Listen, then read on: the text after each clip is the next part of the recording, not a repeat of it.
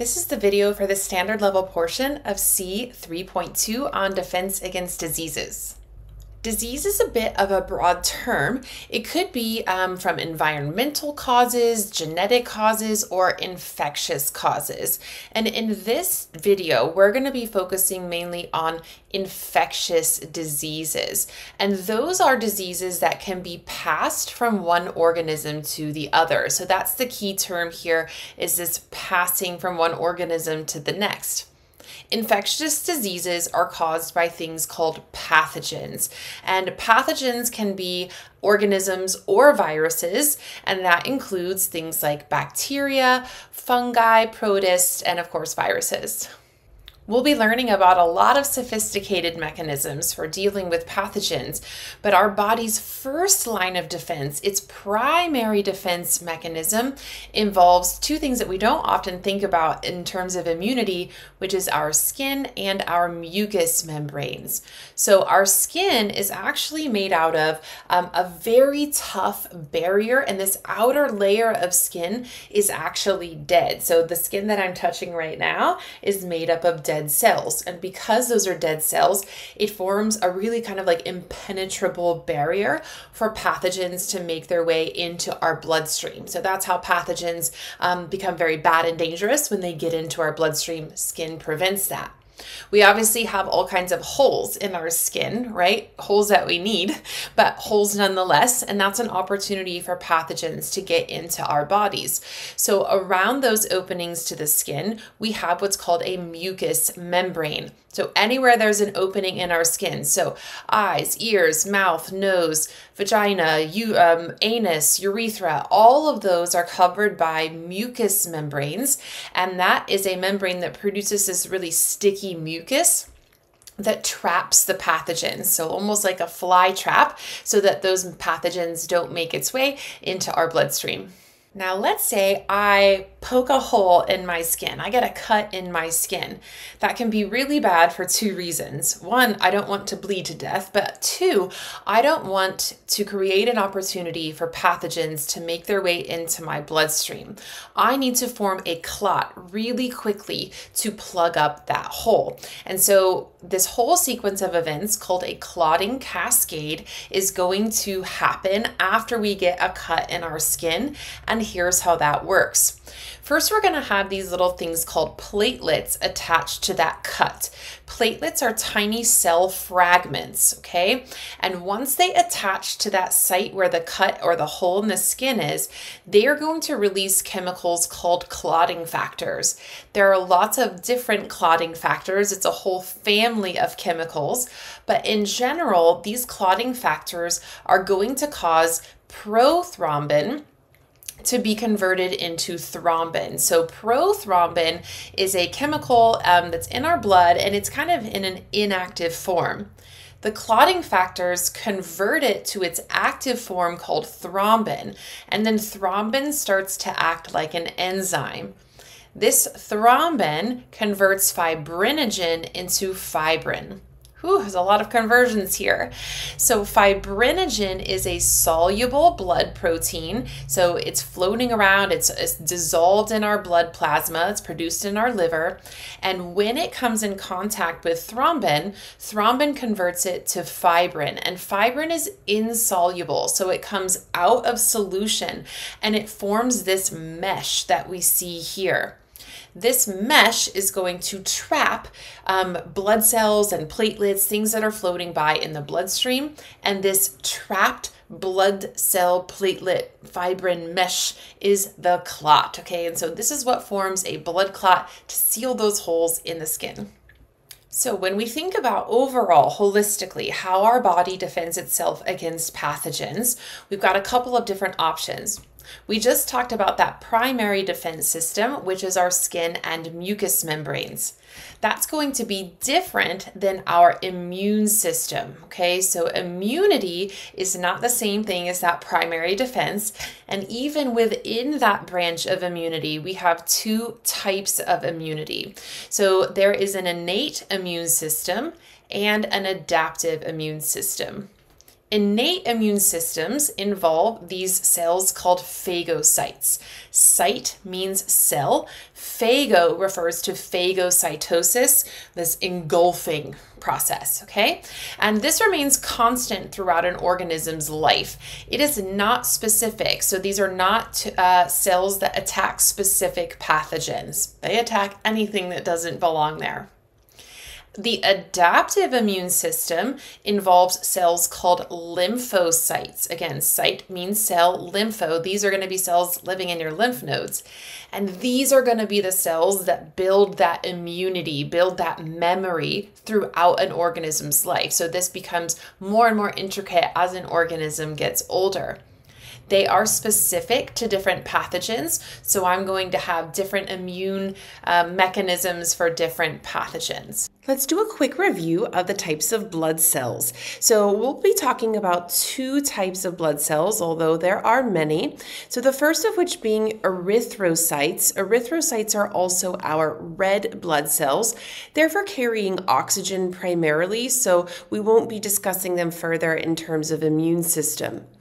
Then we have white blood cells, also known as leukocytes. Again, there are lots of types of leukocytes.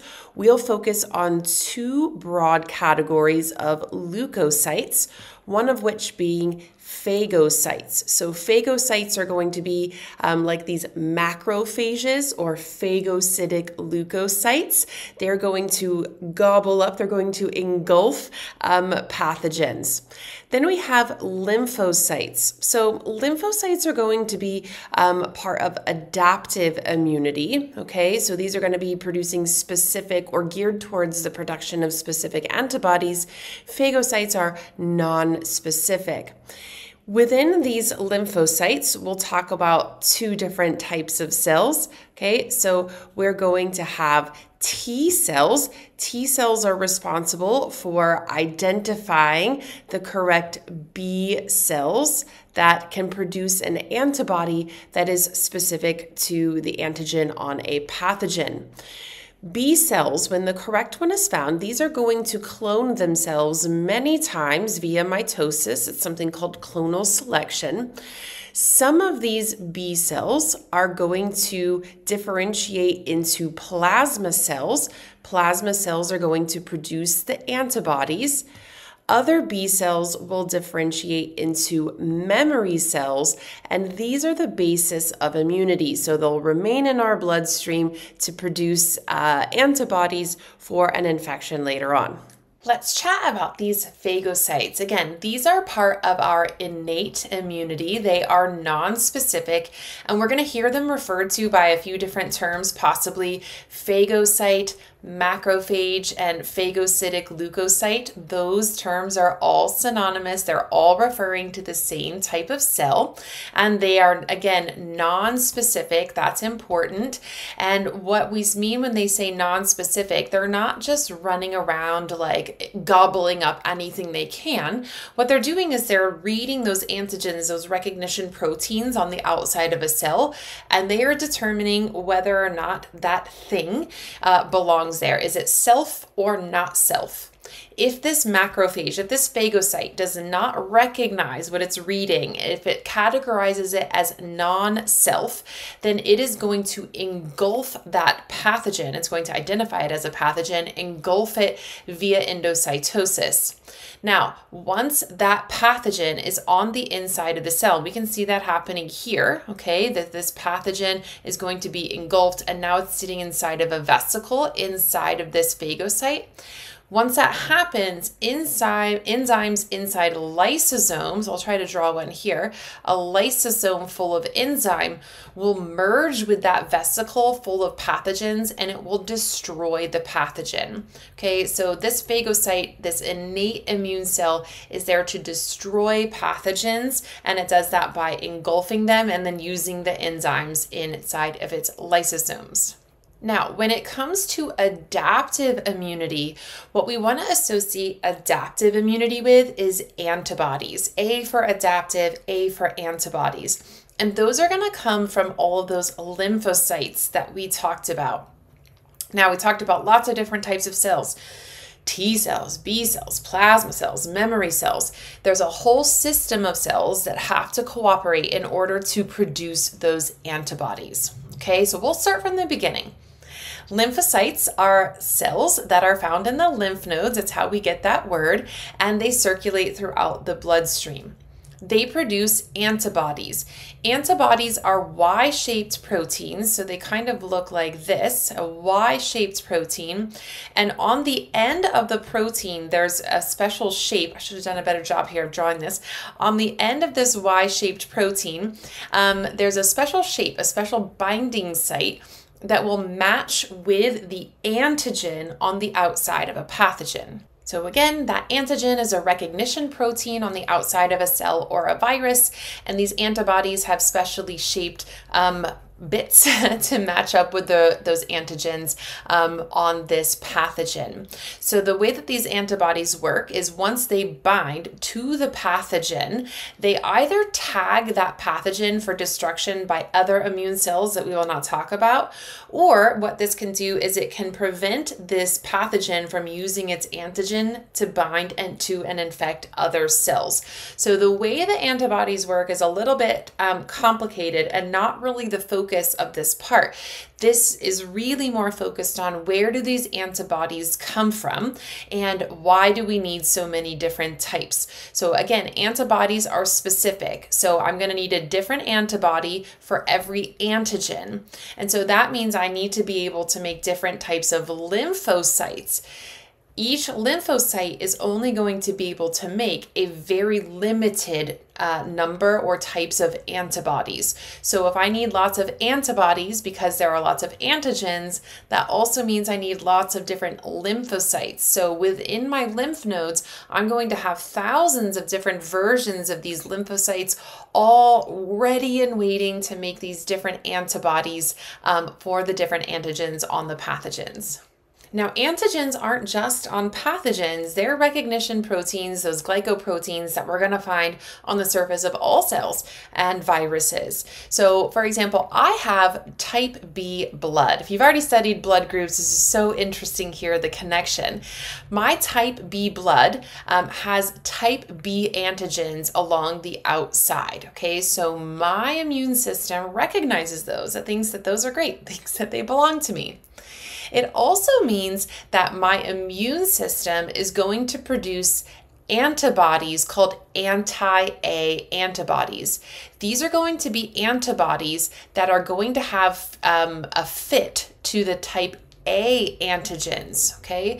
So what will happen if type A blood cells are injected into my bloodstream, okay, is that my immune system will produce these anti-A antigens. It will bind to these cells because it does not recognize these as self, and I will have an immune response. So this is why we need to make sure that if we're getting a blood transfusion, it's only the blood cells that match our blood group that we're doing that. And that's again because antigens that our body does not recognize as self will stimulate an immune response. Next, we're going to talk about a series of steps in our adaptive immune system, and that means that everything should be leading up to the production of antibodies. So the first thing that we're going to see is the appearance of this macrophage or phagocyte, okay? So this is the first cell that comes into play in our little film about antibodies here, and that pathogen is going to get engulfed by those phagocytes. So it's going to engulf the pathogen and then destroy it using the enzymes in its lysosomes. And then it does something really weird. It takes that destroyed pathogen and it wears it on its outside like a hat or a costume. And that's called antigen presentation. It's almost like it's saying, hey guys, look what I found. I'm wearing this dead pathogen. What should we do?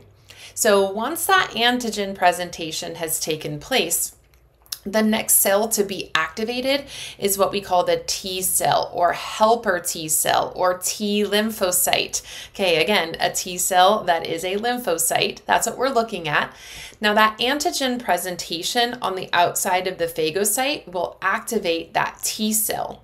And the T cell's job is to find the specific B cell that can make that antibody. So remember, B cells are also an example of a lymphocyte. So you might hear them referred to as B cell or B lymphocyte or just lymphocyte. I know this is confusing, but hang in there. Okay, so the activated T cell is going to locate the correct B cell that is capable of making the antibody that we need in order to fight that pathogen. Once that B cell has been identified, the T cell's job is done. And now we're going to hand it over to that specific B cell. That B cell is going to clone itself many times. This is something called clonal selection. Now that we have found and activated the right B cell, we need a lot of them, so lots of mitosis there. Then it's going to start to differentiate, okay? So that differentiation process is going to turn some of these B cells into plasma cells. So when we say differentiate, that means that they're going to express different genes, and one of the genes that they're going to be expressing is the ability to produce antibodies. So they're gonna grow and they're gonna produce organelles for antibody production. Remember, antibodies are proteins, so that means they're going to be building a lot of rough endoplasmic reticulum and a lot of Golgis, and this is where the antibodies are coming from. So all of this was in order to secrete lots and lots of antibodies. This idea of memory cells is a higher level topic, so we'll leave that for now. But again, the whole goal here, if we're thinking about antibody production, really required a lot of interaction and interdependence between different types of cells within our immune system.